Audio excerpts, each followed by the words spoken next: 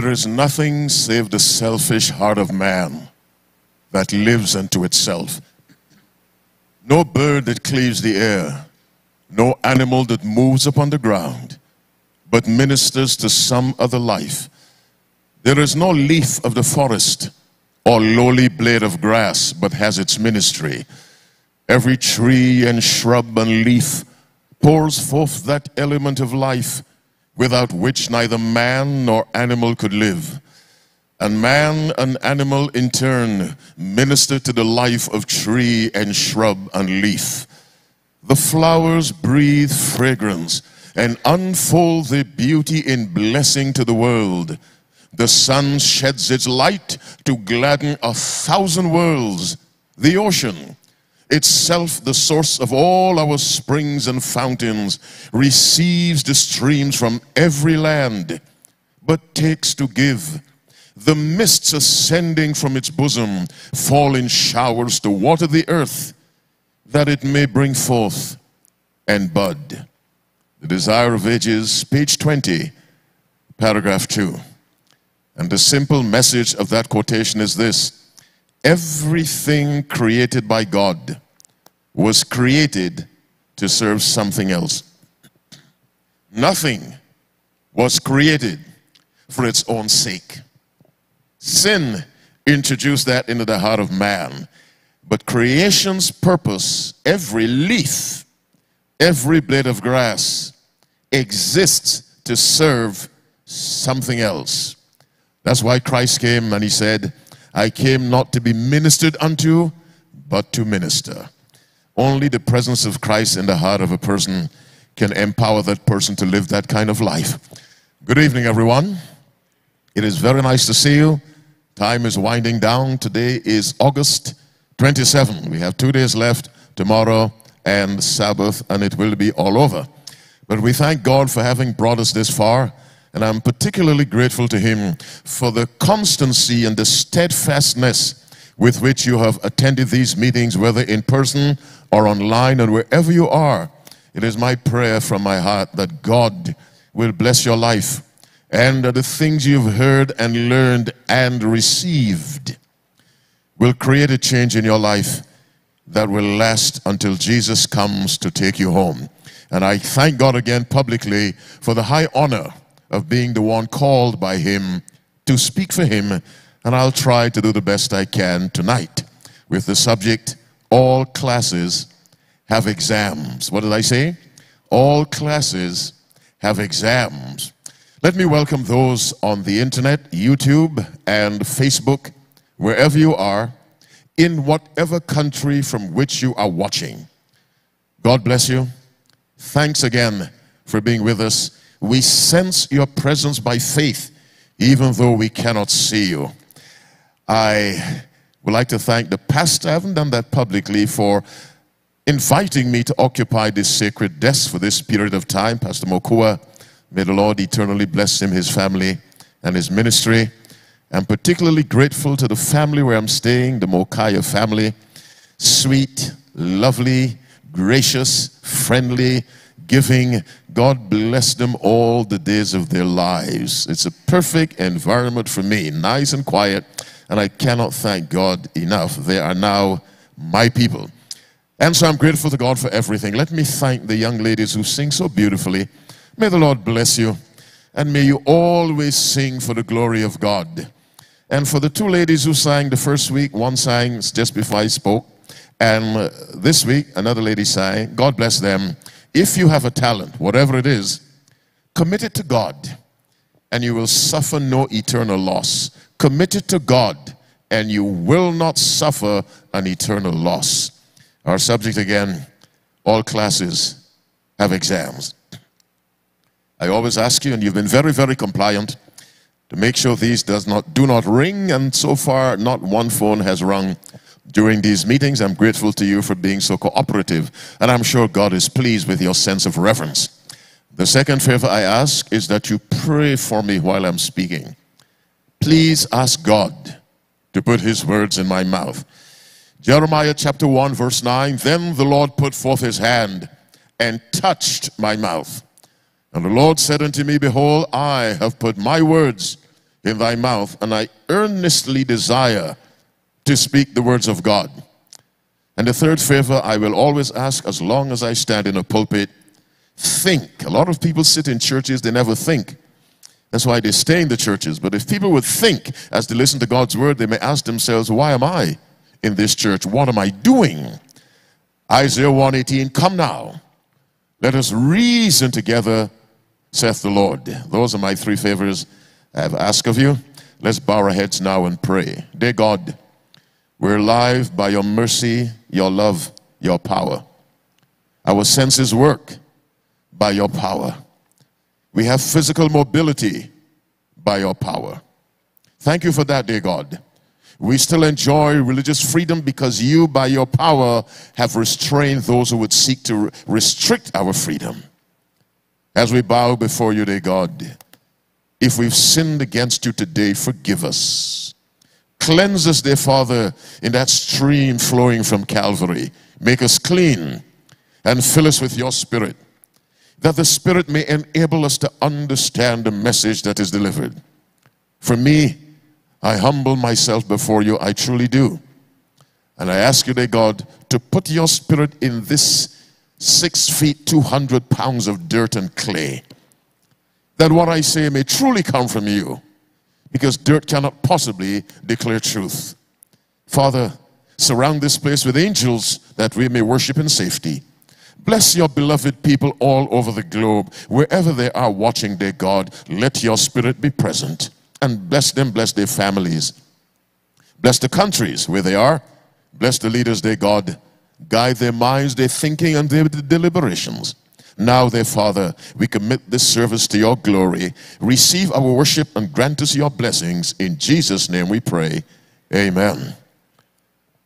All classes have exams. Let us go to 2 Corinthians chapter 5. We'll read verse 10. It's 10 minutes after 7 precisely. I'll try to release you by 8 o'clock or before. 2 Corinthians 5, reading verse 10. For we must all appear before the judgment seat of Christ, that everyone may receive the things done in his body according to that he have done, whether it be good or bad. We're told we must all, in some form or fashion, appear before the judgment seat of Christ. Let us go to Romans chapter 14. Romans 14. Let's read verse 10 and verse 12 of Romans 14. Our subject, all classes have exams. But why dost thou judge thy brother? And why dost thou set at naught thy brother? For we shall all stand before the judgment seat of Christ. Verse 10, so that every one of us shall give an account of himself before God. The Bible tells us that there is a reckoning in the life of every person. Let me repeat. There is a day of reckoning in the life of every human being from Adam until now. There are some people who live their lives as if they will never have to give an account for the kind of lives they have led.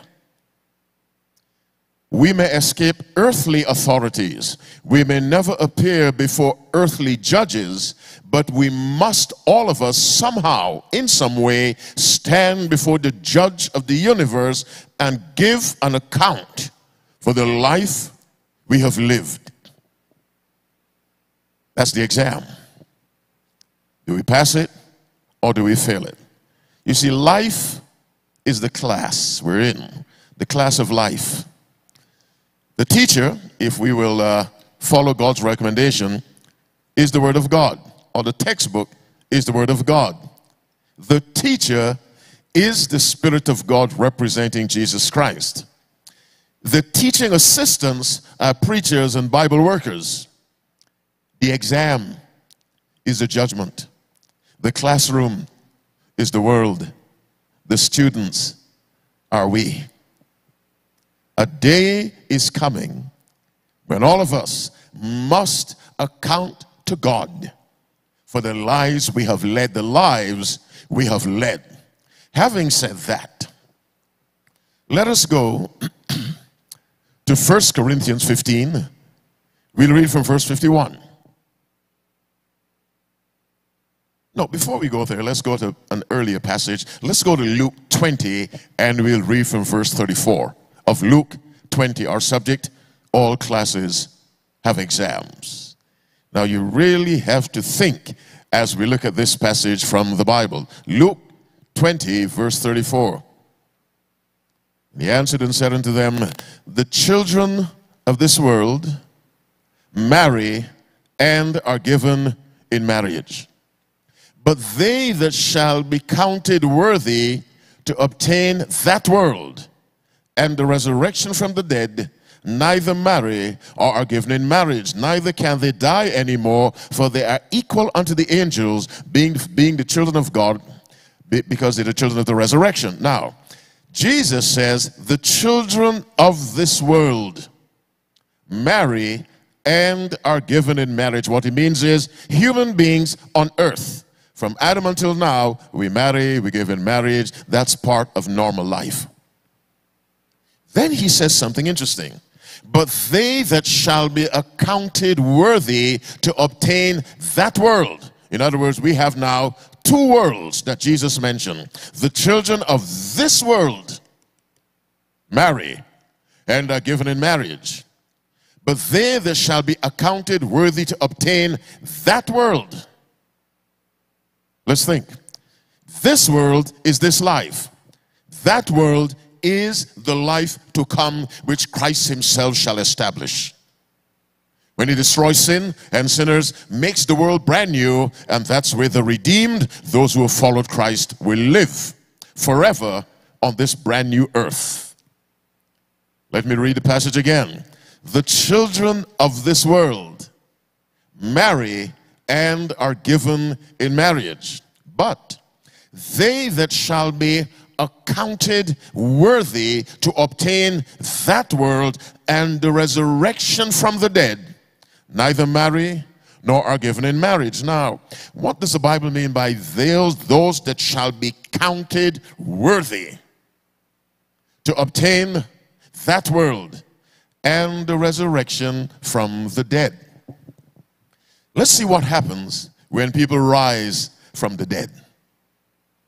Let's go now to 1 Corinthians 15, verse 51. Jesus already said that people must be accounted worthy, and we know the other side, also accounted unworthy.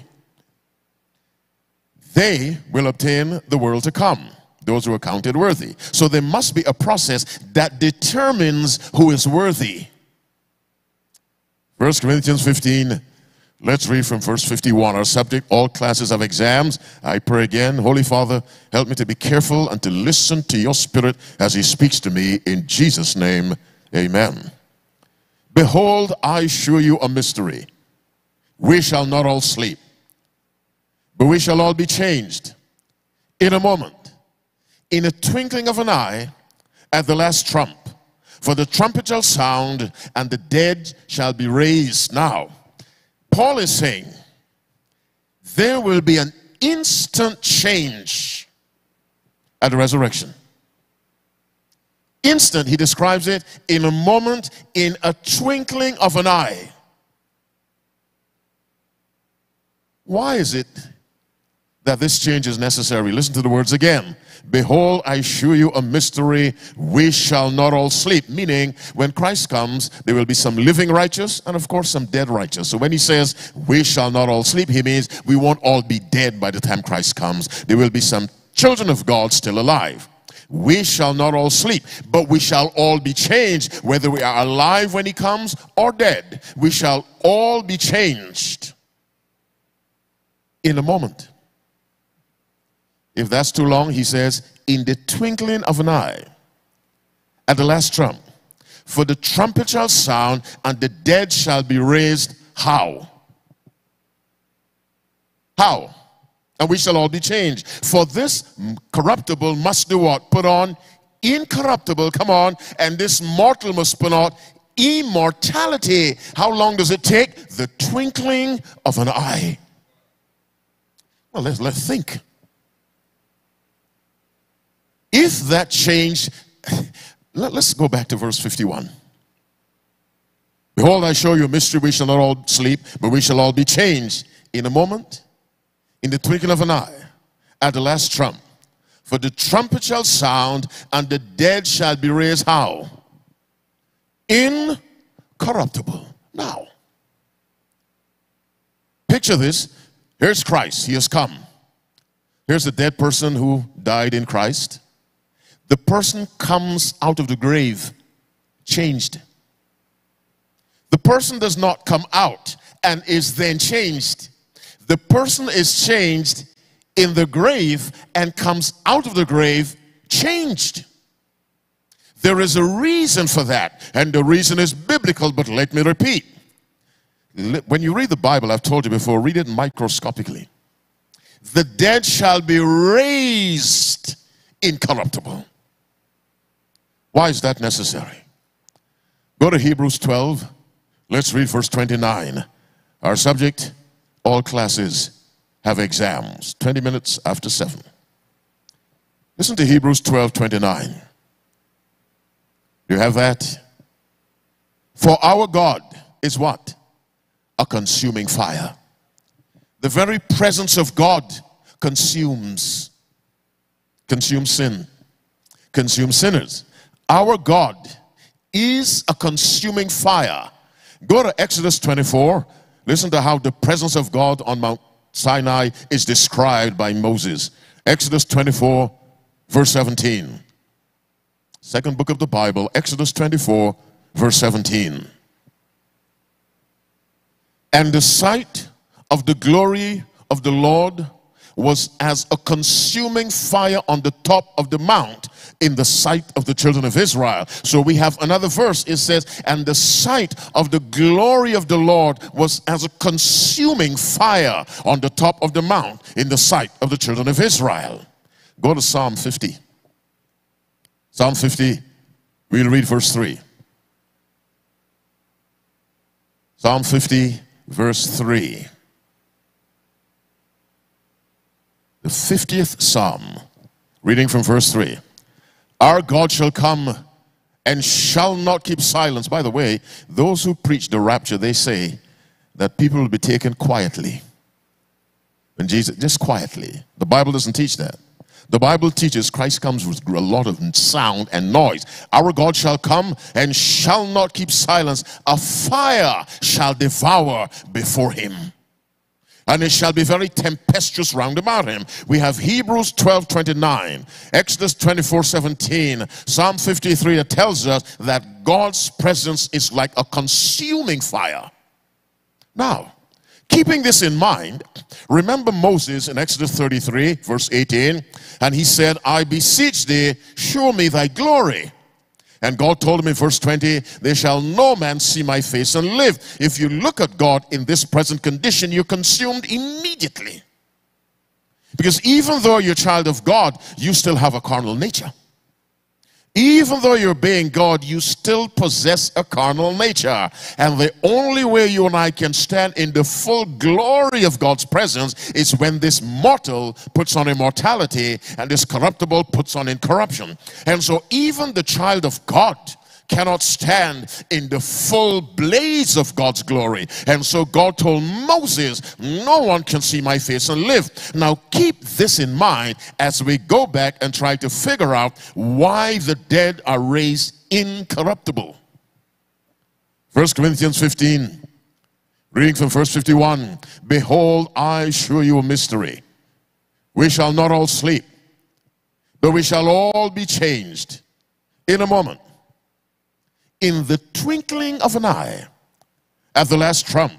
For the trumpet shall sound, and the dead shall be raised incorruptible, and we shall be changed. Now, if the dead righteous come up before they are changed from mortal to immortal, do you know what happens to them?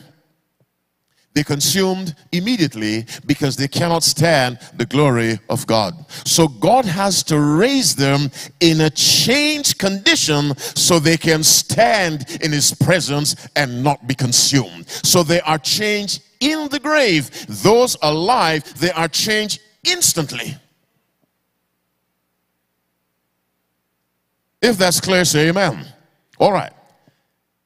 Now, having said that, if I come from the grave incorruptible, changed, a decision had been made before that I should be made incorruptible. Are you following me? A decision must have been made before I died that I will come up from the grave incorruptible. Go to Revelation 14. Let's read verse 13. Revelation 14, verse 13.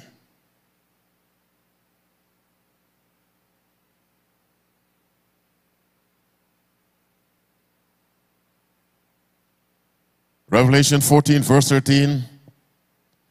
I heard a voice saying, "Write, blessed are the dead which die in the Lord from henceforth. Yea, saith the Spirit, that they may rest from their labors, and their works do follow them. Blessed are the dead which die how? In the Lord." In other words, when you die in the Lord, you die blessed. Go to Revelation 20, let's read verse 5. Revelation 20, sorry, verse 6, not 5. Revelation 20, verse 6.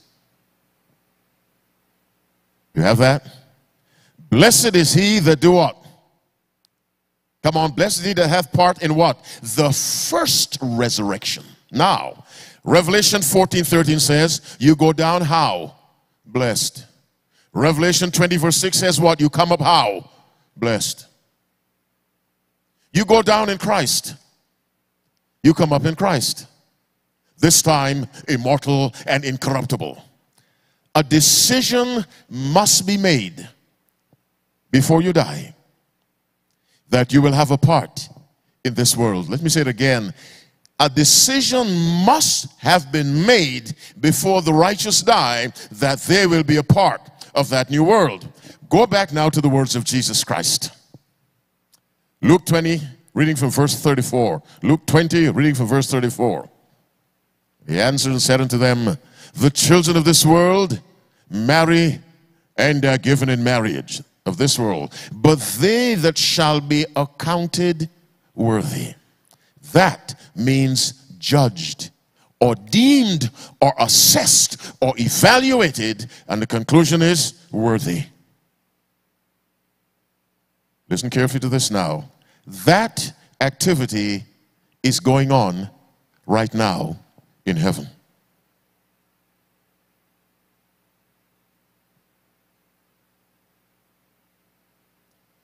Let me say differently and more pointedly. There is a judgment going on in heaven right now. And decisions are being made as to who is determined worthy to be a part of the world to come or unworthy. Go to Revelation chapter 3. Let's read verse 5. Revelation 3, verse 5, our subject. All classes have exams. Revelation 3, verse 5.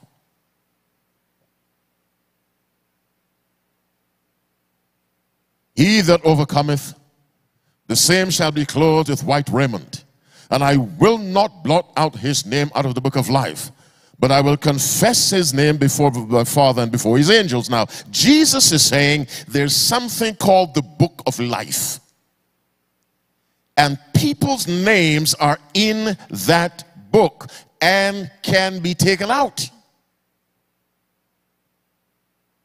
Let me say it again. There is a judgment going on in heaven now. Decisions are being made by a heavenly tribunal as to who will be worthy to be a part of that new world and who is not. I preached a few nights ago about the beast of Revelation 13 and who will follow him. Those who obey his Sabbath as opposed to God's Sabbath. Let's go to Revelation 13, read verse 7 again. We read it verse 8, but perhaps we did not read it as closely as we should. But it has significance for this evening's message. Revelation 13:8. Listen to who will be worshiping this man-made system that requires the worship of God's people or anyone. Revelation 13:8. And all that dwell upon the earth. Now, when the Bible says all, it means except some. Are you following me? Except a few. And all that dwell upon the earth shall worship him. Now, hear how they're described. Whose names are not written in the book of life, of the Lamb slain from the foundation of the world. The Bible says those who follow a man-made system of worship will be those whose names are not in that book of life. Revelation 3 verse 5 says, he that overcometh. And there's only one thing to overcome. What's that? One word, 3 letters, sin. He that overcometh, the same shall be clothed in white raiment, and I will not blot out his name out of the book of life.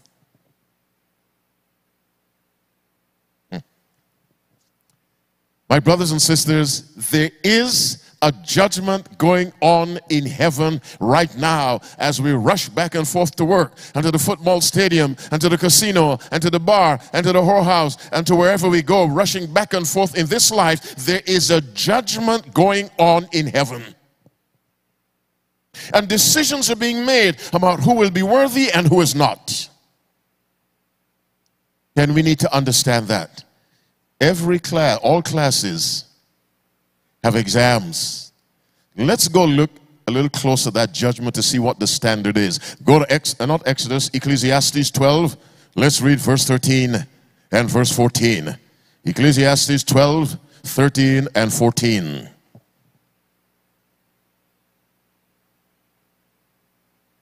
Let us hear the conclusion of the whole matter. This is Solomon, the wisest man. Fear God and keep his commandments.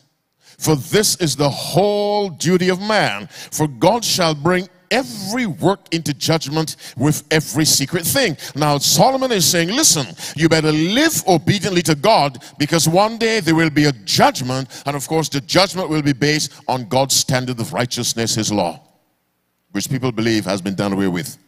Listen to James, we read that yesterday. So speak ye, and so do, as they that shall be judged by the law of liberty. Live as if you understand that one day in your life there will be an exam. Don't just rush around as though you are oblivious, and perhaps you did not know, oblivious to the fact that there is a process going on in heaven now. Now, you know there's some people who are tried and deemed guilty or innocent in absentia. There are some people who commit crimes and they run away to another country, and the place where the crime was committed, a trial is held, and the person is condemned in absence because all the evidence is available. And then efforts are made to extradite the person back so the person can be in prison or hanged or whatever. There is a judgment going on in heaven now. Jesus is the intercessor. Notice Revelation 3:5 again. He that overcometh, the same shall be clothed in white raiment, representing Christ's righteousness. And I will not blot out his name out of the book of life, but I will confess his name before my Father and before his angels. It is Christ who speaks for you in the judgment. Anything Christ says, the Father accepts. Are you with me? Anything Christ says, the Father accepts. Anyone Christ defends, the Father accepts, because the Father and Christ are one in heart and mind and everything. Two separate personalities, but one in spirit and purpose, like husband and wife should be. Christ is the one interceding on our behalf. Who is our? Those who recognize our need for a Savior, who seek his blood for cleansing, and who by his Spirit seek to live a life that pleases him. Those who follow the counsel of James in James 4 verse 7. Resist the devil. But before that he says, submit yourselves to God. Whom does Christ intercede for? Those who follow the counsel of Peter. Resist the devil. Submit yourself to God. Between Peter and James. Those who follow the counsel of Paul to Timothy, 1 Timothy 6:12, fight the good fight of faith. Those are the ones for whom Christ intercedes. And Jesus says, for those who overcome, I will not blot out his name out, meaning the name is in the book. Unfaithfulness leads to the name being removed. Let me pause.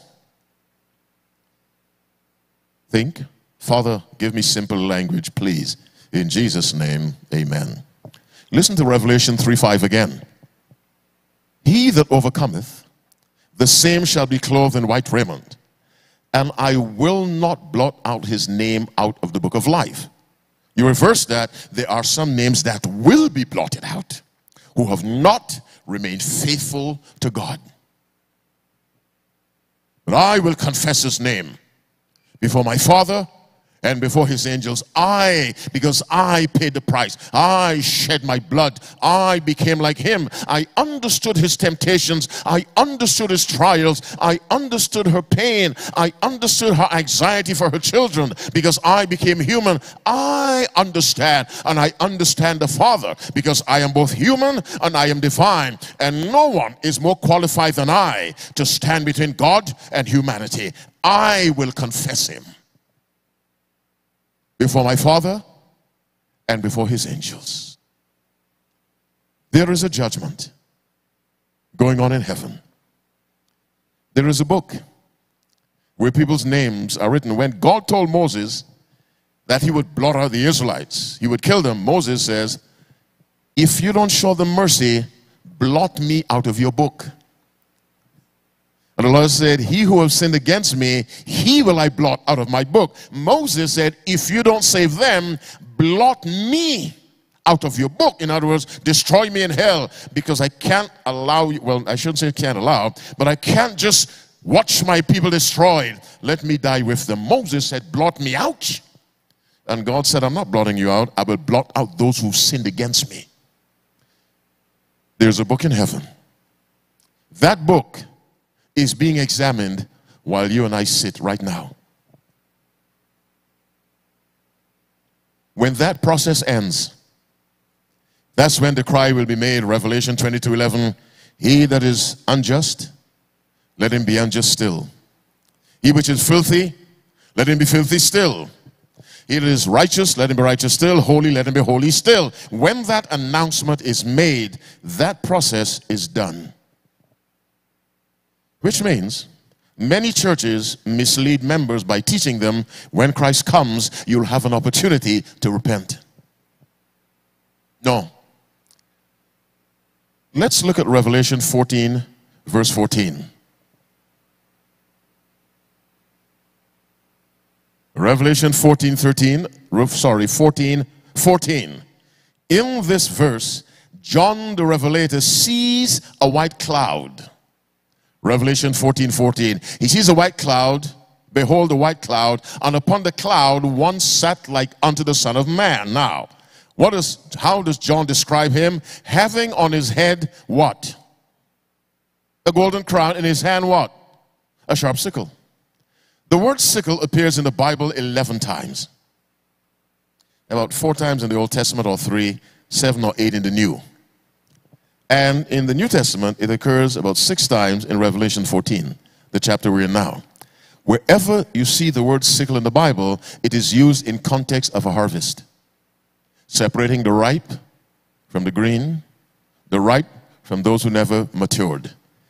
John sees Christ with a crown on his head and a sickle in his hand. He's coming to reap. That's the second coming. Now, go to Leviticus 16, 25 to 8. Leviticus 16. You see, Christ is both, right now, Christ is a high priest. He's not yet king. He's a priest. Because he's interceding on our behalf, you see. He's priest. Let's see what the priest wears. And he shall put on the linen coat. He shall be, and shall be girded with the linen girdon, or shall have the linen breeches upon his flesh, and shall be girded with the linen girdon, and with the linen mitre shall he be attired. Now the mitre was worn on the head of the priest. The priest's head covering was a mitre, and it was inscribed, holiness unto the Lord. That's what God told Moses to make for Aaron from Exodus 28 onward, part of the clothing of the high priest. He wore a mitre on his head. Right now, symbolically, Jesus has that mitre because he's serving as a priest, representing those who put their faith in him. But when John sees him coming on a cloud, he does not have a mitre, he is wearing a crown, which means the work of the priest is done. He's coming as a king to conquer his enemies and deliver his people, not as a priest. So those who preach, when Jesus comes, there is another opportunity to repent. That's too late. The time to repent, you tell me, is now. All exams, all classes have exams. Life is a class. The judgment is the exam. The source material is the gospel. The teacher, the Holy Spirit representing Christ. The teaching assistants, all universities have teaching assistants, the preachers and the Bible workers. The parents. That exam, and I keep saying it, is proceeding right now. Go to Acts 17. Let me put your mind on additional evidence. Acts 17.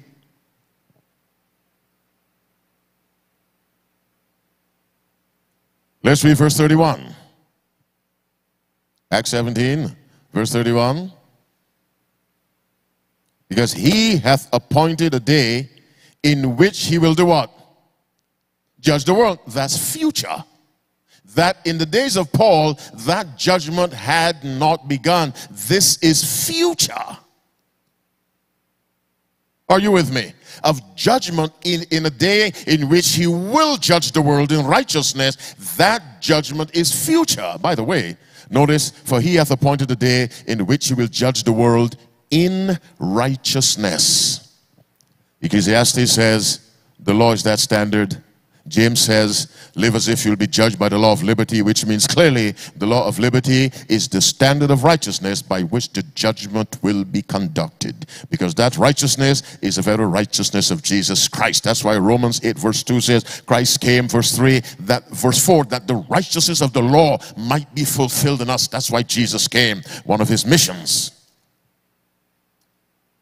As I said, that is happening now. In the days of Paul, it had not yet begun. In the days of the Revelator, many years after Paul, it had not yet begun. Now go to Revelation 14, 6 and 7. Revelation 14, 6 and 7, our subject, all classes of exams. What I'm trying to cram into one message usually takes many nights. Revelation 14, 6. Let me pray first. Father, continue to be with me. I truly, truly ask of you in Jesus' name. Amen. And I saw another angel flying in the midst of heaven, having the everlasting gospel to preach unto them that dwell on the earth, and to every nation, kindred, tongue, and people, saying with a loud voice, fear God and give glory to him. Read the next part for me. For the hour of his judgment is come. So sometime in the past, long after the days of the New Testament, but before this modern time, God's judgment began. We won't get into precise dates. Well, I'll give you the date without going into it. According to Bible prophecy, that judgment began October 22, 1844. And one day it will end. Once it ends, mercy no longer pleads. Make a decision for Christ. Make a decision to obey your Savior. Make a decision to receive the Spirit of God, the Spirit of Christ, to enable you to live an upright life. Make a decision while you are alive right now. I'm not trying to be frightening or terrify you. I'm simply saying now is the best opportunity to decide to do what is right. You may have been in church 20 years, 25, 30. You were just a church member, not a child of God. Make a decision to start with God all over again. And this time, by his grace, to get it right. Notice I said, by his grace, to get it right. There is a judgment going on in heaven now. He answering said unto them, the children of this world marry and are given in marriage.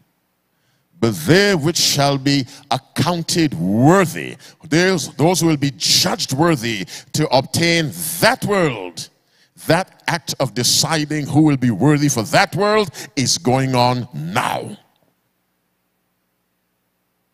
And the Spirit of God is busy moving people. Moving people. Noah preached 120 years. The Spirit of God was moving. Only 8 living people entered that ark. God said in Genesis 6 verse 3, my spirit shall not always strive with man. There comes a time when God says enough is enough. God is merciful, but we tend to forget that God has suffered because of sin for 6,000 years. We only think of ourselves. We never pause, well, seldom pause to think how sin affects God. And he wants to put an end to it. It's ruined his world. It has blighted the universe to some degree. We have murder, jails. You know, I was talking to my pastor, and I was telling him, we were discussing national parks and those places. I love to go out and watch the animals, watch the birds, the trees, you know, go to nature. But as beautiful as those national parks are, those wildlife sanctuaries, there is tremendous suffering. Right now, a gazelle's throat is in the mouth of a lion somewhere in Tanzania, Africa, or Zimbabwe, or someplace. Right now, there's a pack of hyenas eating a springbok alive. Right now, there's a scorpion stinging somebody. Right now, 2 dogs are fighting. Right now, 2 cats are fighting. Right now, a snake is biting someone and killing someone. Why? Because sin has affected the natural world, not just humanity. And God has to watch that. He has to put an end. And this tribunal, this trial, this act of deciding who is worthy, which is going on now, it will cease one day. And when that happens, the door of mercy will be closed.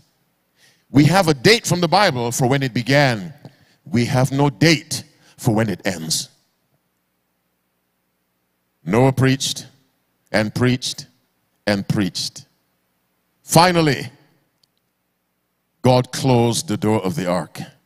Genesis 7:16, and the Lord shut him in. Let me tell you something. The same closed door that shut Noah in shut the unrighteous out. Noah could not open that door to let anyone in because he was not the one who shut it. The Lord, this is enough. The Lord told Saul through Samuel, because thou hast rejected the word of the Lord, he hath rejected thee from being king. And in 1 Samuel 16:14, and the Spirit of the Lord departed from Saul, and an evil spirit tormented him, troubled him. The Spirit of the Lord left him. Why? Because you rejected the word of God. 1 Samuel 15 verse 23. Because thou hast rejected the word of the Lord, he hath also rejected thee. Listen to me. To reject truth is to reject God, regardless of how often you sit in a church. To reject truth is to reject God. Because God is truth, Deuteronomy 32 verse 4. Jesus is truth, John 14:16. The Holy Spirit is truth, 1 John 5:6. To reject truth is to reject the divine family.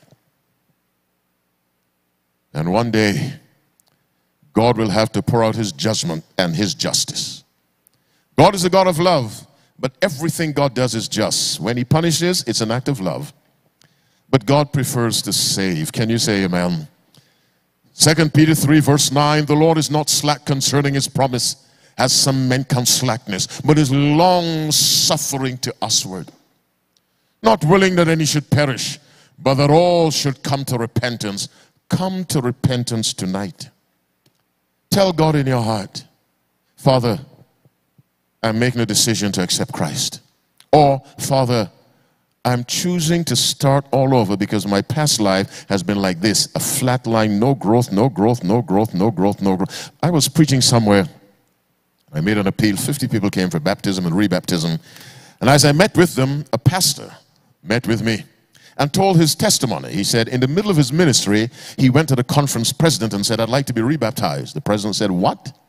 What have you done? He said, I've done nothing catastrophic, but I need to be rebaptized. The president said, why? He said, I have not grown spiritually at all. I've managed the church. The tithe is fine. Membership is fine. But I have gone like this. No growth at all. I need to start all over with my God. The president said, well, we'll baptize you at night. He said, no. Baptize me in front of my church. Because there are members in the same condition who need to start all over with God. And he was rebaptized. I was speaking somewhere in some country which will remain unnamed. The pastor's wife got rebaptized along with his eldest son. I was in another church preaching. The assistant pastor got rebaptized. He realized his life really was nothing more than a flat line. He got rebaptized. There is room in the gospel for those who make a decision to start all over with God, and this time by the Spirit of God, get it right. Make a decision, my friends. Make that choice. Father, I'm giving my life to Christ. Father, I want to start again through rebaptism.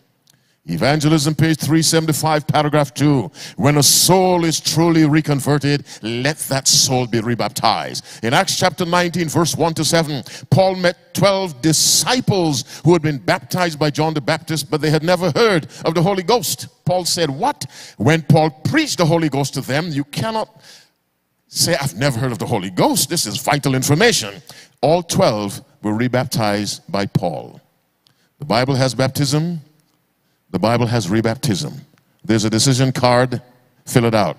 Wherever you are watching online, fill out that card, a piece of paper in your hand, on the screen. Make a decision. There is a judgment going on above right now, determining who will be worthy to obtain that world.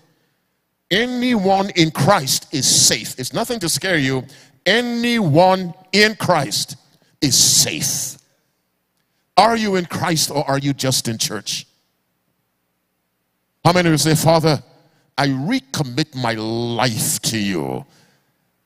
Let Jesus represent me in that judgment. Can I see your right hand? I recommit my life to you. Stand up with me. Let's pray. Those of you online, make that choice. Give that life to Christ, or make a decision to start all over again through baptism. Heads bowed, eyes closed. Father in heaven, we thank you for your word. We thank you for the warning. Your warnings are expressions of love, not threat.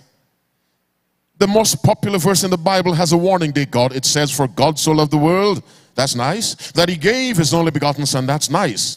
That whosoever believeth, that's nice, should not perish. Perishing is the frightening part. It contains the threat of death for those who do not believe.